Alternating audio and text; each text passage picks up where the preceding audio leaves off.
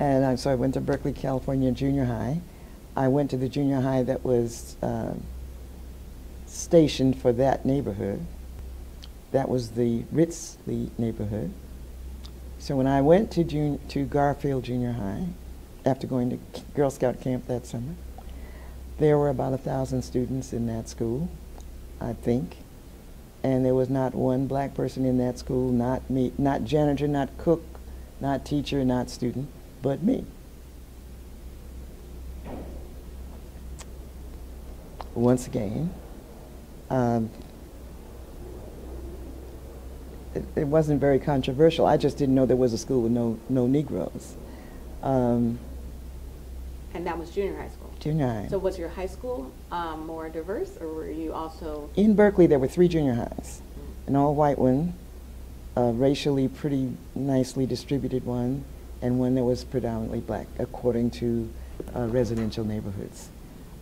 In junior high, since I was the only black person in the school, everybody in the school knew my name. And parents, if I happened to be walking down the hall and some parent was there for some reason, they said, "Hi, Shirley," and I said, "Hi." So with all of that, there was nothing to do but run for office, was there? Won by a landslide. Everybody knew me. But I'm just saying that that was my life. In high school, there's only one high school in Berkeley, everybody went.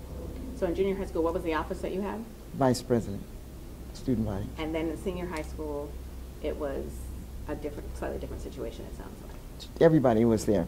Berkeley High School was tracked academically, just sort of like where you're going. So there were college tracks. There were the University of California college track, other college tracks, clerical, mechanical, I don't know what all. I was in the college track, of course, because I was going to college, and social. People ask me, did I suffer when I was the only black kid in Garfield? No, not at all.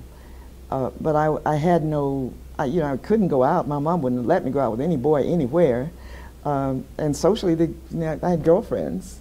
Some of those girls lived in my neighborhood. They were from a different economic family life than I was. But everybody knew my mother was the maid, but it just didn't seem to be a problem.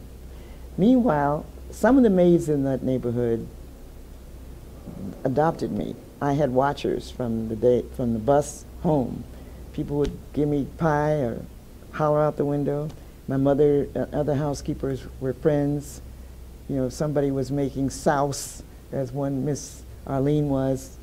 I didn't know what souse was, but I found out at her house.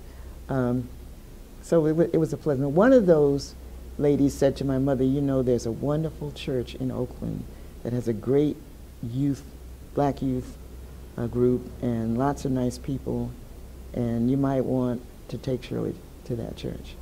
She took me to that church. We started out going to the Episcopal church near us, which was an all-white church.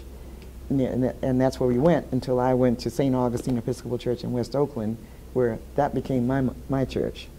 Had a magnificent priest, black priest, who nurtured us like we were his own children, and it established a group, a frame of reference, a cultural model that exists now. This is 60 years later.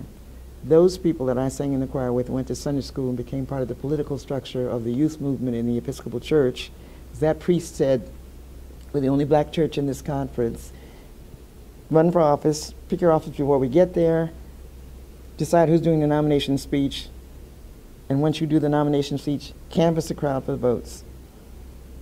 That's what we did. We were always officers, always. But that group is still tight now. I have to go home every now and then, or maybe sometimes we all have to go home because now that we live in different places. Same group. And that was my rock through my youth and adulthood.